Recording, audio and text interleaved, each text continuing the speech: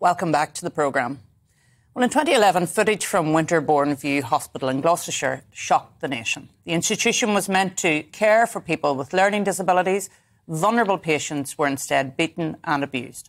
6 members of staff were imprisoned at that time, and the government vowed to act. A year later, Health Minister Sir Norman Lamb published the government's response, and at the dispatch box he vowed to reduce the number of patients in these institutions. However, the government machinery failed to respond, and a new report called Time for Change was commissioned to be conducted by Sir Stephen Bobbitt in 2014.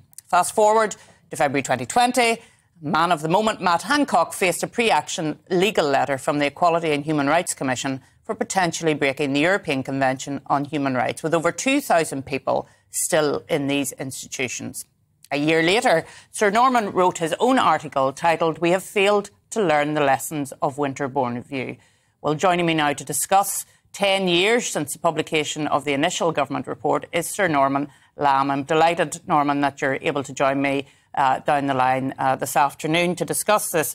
I mean, before Winterbourne View, there were clearly difficulties with those in care, whether they were suffering from autism or they had learning disabilities, and yet it took that programme from Panorama to really jolt people into what we had hoped at the time was some action. When you look back at that time, I was reading through your report and how you found it all so devastating. Tell us a little bit about what was found at that time. Well, it was really shocking, Arlene. But I think, in a way, the more shocking thing is that the scandals keep happening.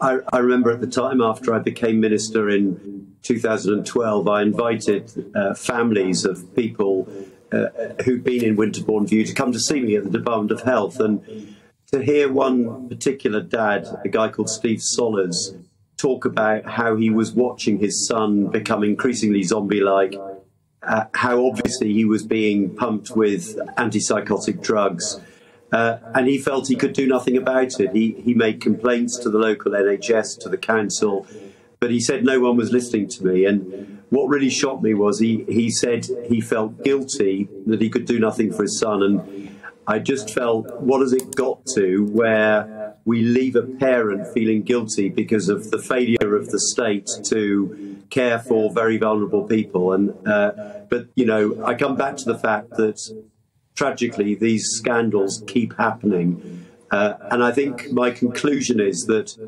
when we persist in having these closed cultures, often a long way from where people live, hidden away from public view, bad things will happen. And therefore I strongly argue for a move away from this sort of institutional care. We know that many people who are locked up in institutional care could cope in their own, in the community, with support, with a much better life as an alternative to institutional care. But you know, it requires commitment and drive from government and from the entire system to make it happen, and that's been lacking, I'm afraid.